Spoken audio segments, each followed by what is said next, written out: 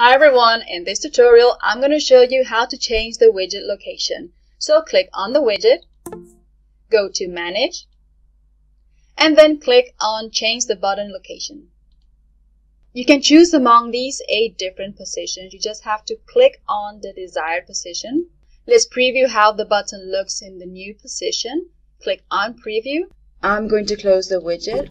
As you can see, the button overlays an element of the menu. In this case, what you can do is change the location of the button, but if none of the locations fit, what you can do is enable Nudge the button. I'm going to open the widget again and show you how to do this. I'm going to click on the widget and enable Nudge the button.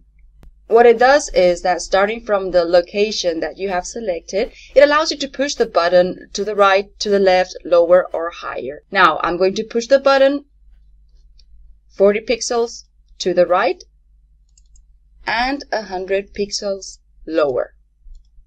I'm going to click on Preview and close the widget.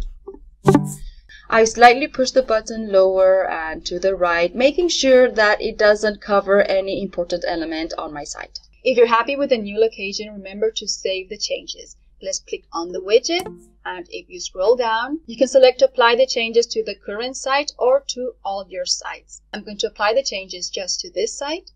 Then refresh your site to make sure the changes are effective. However, you can also revert the changes. Let's go back to the widget. And inside, change the button location settings. You can turn off Nudge the button and then click on Apply to make the changes effective. If you close the widget, you can see that we have reverted the position of the button. To learn how to customize your widget's look and feel, enable white label, agency mode, and other upgrades, check out the links in the description below. Also, don't forget to subscribe.